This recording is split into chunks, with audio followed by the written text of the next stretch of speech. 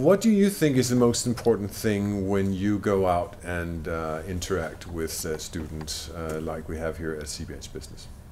Okay, well, great to be here today at CBS Business Academy. And in terms of the things that we need to talk to today's students about are some of these types of issues that are really pertinent to them, which is the role of business, the purpose of business, and I think particularly to understand how their thinking around the way businesses need to operate needs to change, because we can't keep running businesses the way that we traditionally have. So this is a new generation of managers that we're developing and training, and they see the world differently. So we as educators need to respond to that, but we also need to show them that some of those challenges have been around for a long time, and we need the lessons of history here as well.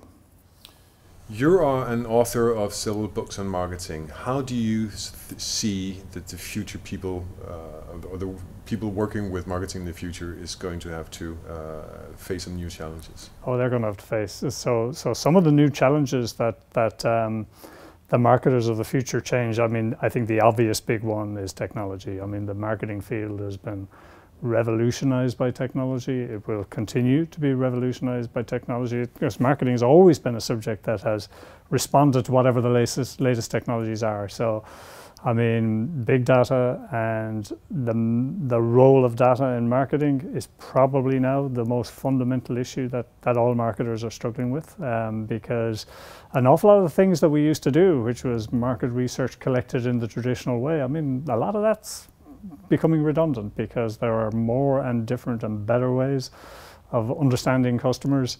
So that's going to be the challenge, really, I think, for the next generation of marketers, is to get their heads around those new technologies, deploy them effectively, and deploy them in ways that are not just advantageous from the company's point of view. If you were to give one advice for a student in marketing, what would that be?